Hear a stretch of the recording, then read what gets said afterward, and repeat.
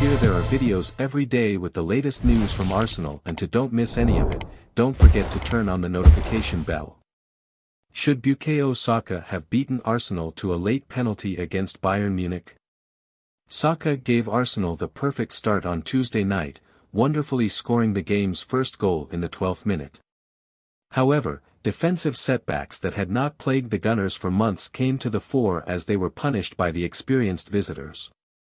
A 1-0 lead quickly turned into a 2-1 deficit, although Leandro Trossard came off the bench to restore parity before the game entered its final stages.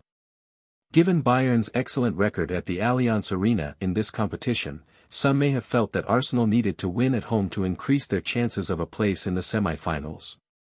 After Kingsley Coman hit the post, the game's contested momentum came to the death.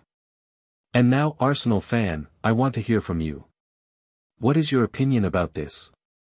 Put your opinion in the comments. I don't know if you know, but your opinion is very important for Arsenal. At any moment I'll be back with another news from Arsenal.